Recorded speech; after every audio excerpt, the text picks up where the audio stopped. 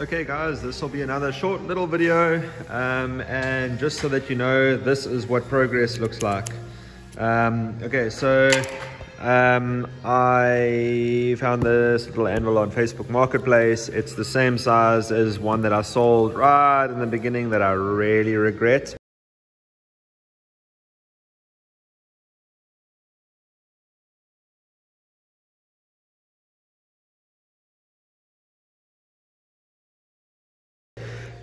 So I bought this because it's basically going to be the replacement of the little one that I sold. Anyway, it's a little 45-pound, 19 kg anvil.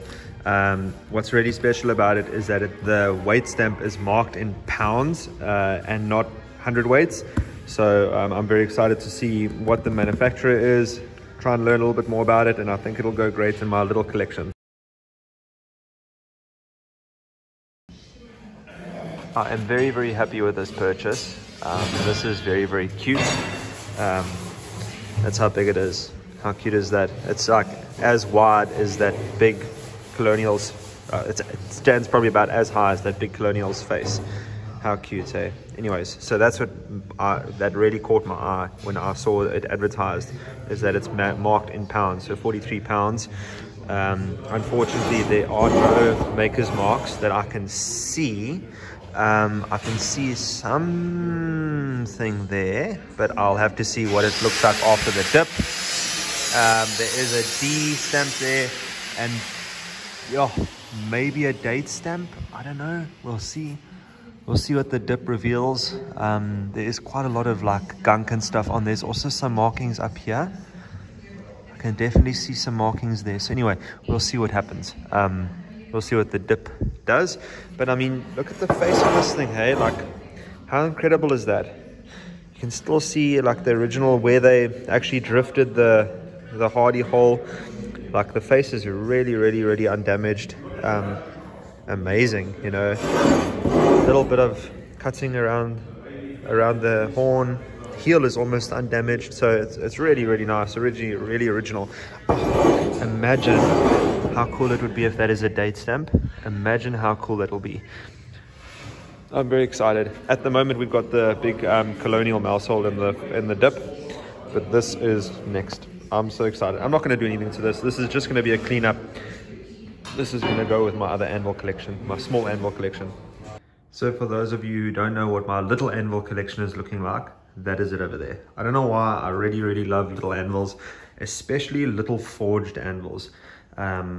It's amazing that, I mean, those are big anvils, and the amount of force that went into making those is incredible. But the fact that they used the same technology to make small little anvils is incredible.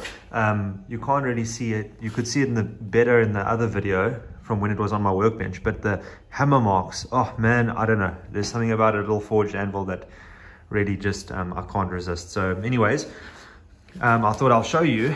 So that was my second little anvil. My first little anvil was obviously that one over there, but the one that I sold, that I regret. So this is the one videos that I've got, which is a military pattern. It's also marked in pounds, which is very rare. I don't know who made it. The stamping on it is Buck and Hickman, I think. There it is over there.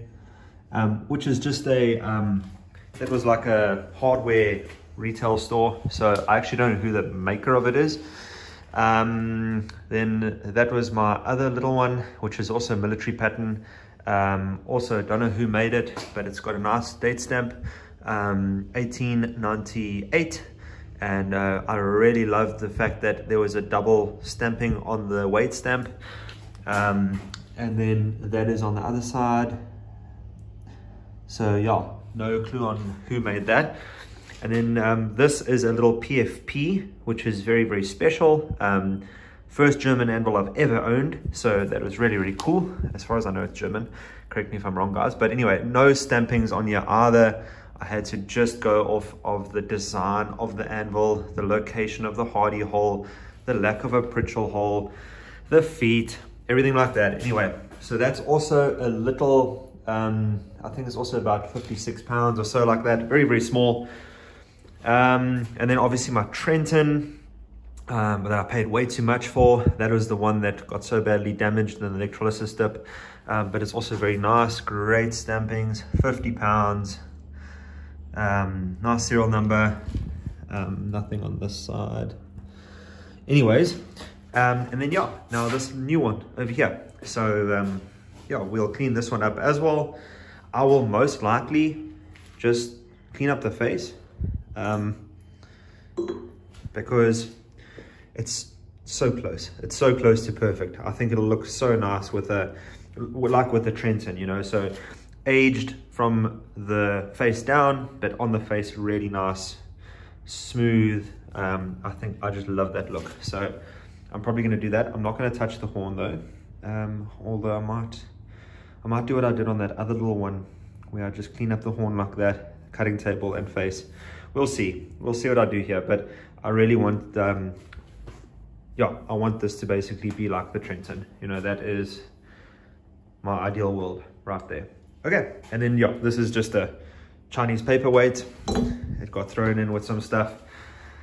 It's cast iron, really nothing special. Broken off heel, obviously, because it's cast iron. So anyways, but that's my little Anvil collection, and I'm very happy with it. I think they are so cute and they have so much character. As you can see on the big anvils, I've started marking off bevels. I need to remove the feet, so I have borrowed a cutting torch from my friend. So I have the equipment now in order to remove all these chunks of steel. We're going to be removing the feet completely, both of them. Then we're going to bevel this down. I have to come in here because that's too close to the weight stamp and I really don't want to damage that. So I don't know how quite yet. I'm going to cut around that and then bevel all the way down again, obviously inside. So these, I'm not going to be doing any edges on this one. This one I will do edges on, but for those of you who are new here, I'm going to be marrying these two anvils together to make one massive plus minus 1,000 pound anvil. Yeah, because that one is, let's see what the weight stamps are, 5016, and then this one over here is 4022. So that's also, I think, close on 500 pounds. So that's the plan there. Yeah, really excited to do that. It's just a matter of when and how it fits into everything else I've got going on.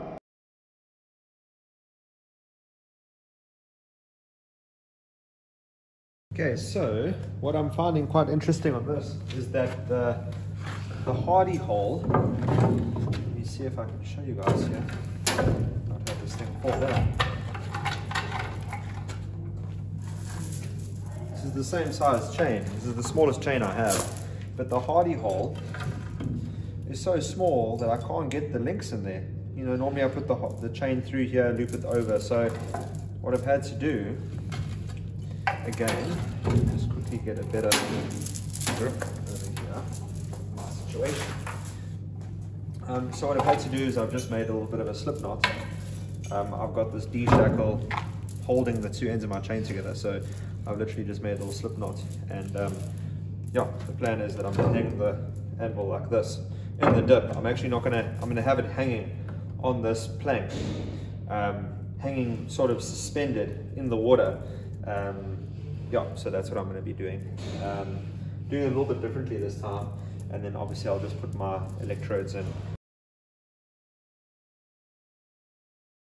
Okay, so we've got that in the water now, or in the dip.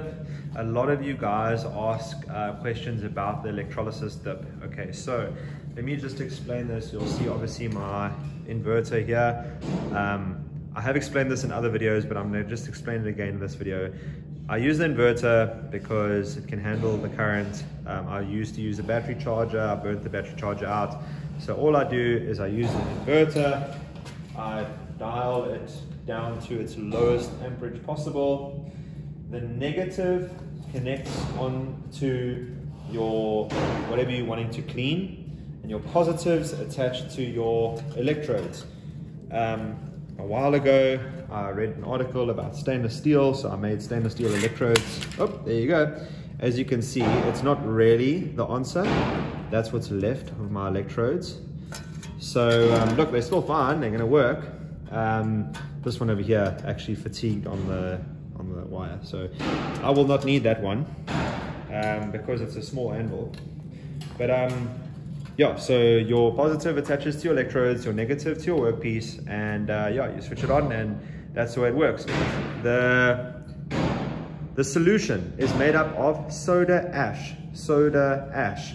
You can get soda ash at any hardware shop, supermarket. It's a laundry detergent, and you'd use 1 tablespoon of soda ash per gallon of water. That's the ratio. Sorry about the compressor in the background, guys.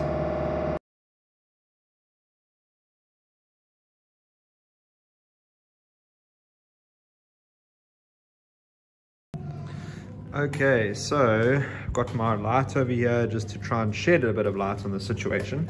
There's a little bit of a dark corner in here, but you can see there where the anvil, we've got that suspended. Ground or negative is attached to the workpiece, and then I've got my electrodes just hanging suspended as well. I've got this one nice and close. Please make sure the electrodes don't touch, otherwise it will short out. Obviously it is just electricity after all. So that's sort of the thing. And then obviously I've got my positives all running over here. I just use it like that, and then my electrode, my negative, is attached to there. So yeah, let's just switch this on. Obviously my amperage is way up from welding, so please turn it down to minimum. And then there it goes. And that is how easy it is. Not very difficult at all. So yeah, if it doesn't start bubbling, then you know you've got a loose connection somewhere on your negative. But there you go, it's working. So we'll run that now for like 2 days, get all the rust off of there. Obviously we'll get all that top sludge stuff on here, but that's not a problem. And that is as easy as electrolysis is. I made this bath for it. Everyone says, oh, you can't use a steel bath. Well, I do. I made this steel bath so that I can dip my anvils and stuff. What I did is I took it and I had it bin lined. You know, the stuff that you put in your pickup bin. It's like that polyurethane spray rubber stuff. I had the whole inside of mine sprayed with that, so it's non-conductive. But yeah, that's what I did, and it works perfectly. There you go. Okay, so it's been in for 2 days. I've just switched it off. That's what it looks like. And you can just see here, if you can see, very difficult to see, but I mean, if I just pull this out a little bit, there you go, you can see there's no more rust on there. It's like that black color, which is great because that means that it's the process is finished. Yeah, so we'll pull it out now, put it on the table, and wire brush it, and then hopefully it will reveal some nice stampings and stuff.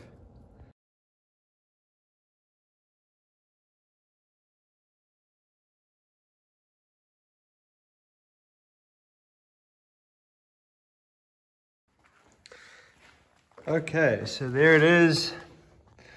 Nice clear weight stamp, but unfortunately no other stamps. I thought there might be maker's marks up here and a very light date stamp, but it was just a chisel mark. So all we have to go on is that D and then the weight stamp.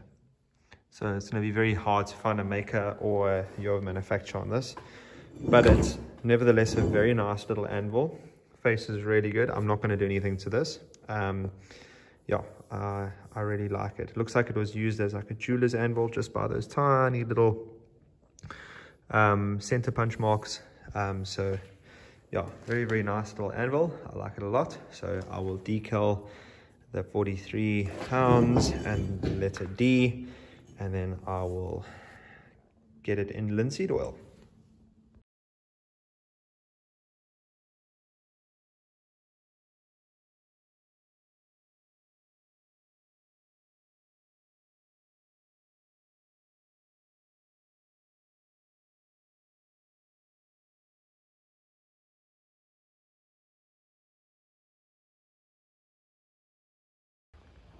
And that is it. The little one is done. I'm not going to be touching it now for about 2 weeks while that linseed oil dries. But it turned out really, really nice. I'm very, very happy with this little anvil. I'll try and get more information on it, but I can't guarantee anything. But yeah, we'll see you guys in the next video. The next one coming out will be that colonial mouse hole. Yeah, I've got the face plates and everything prepped over there. So yeah, that one will be coming out next. But yeah, thanks for watching, guys. Appreciate it. Like, subscribe, do what you need to do, and yeah, we'll see you soon.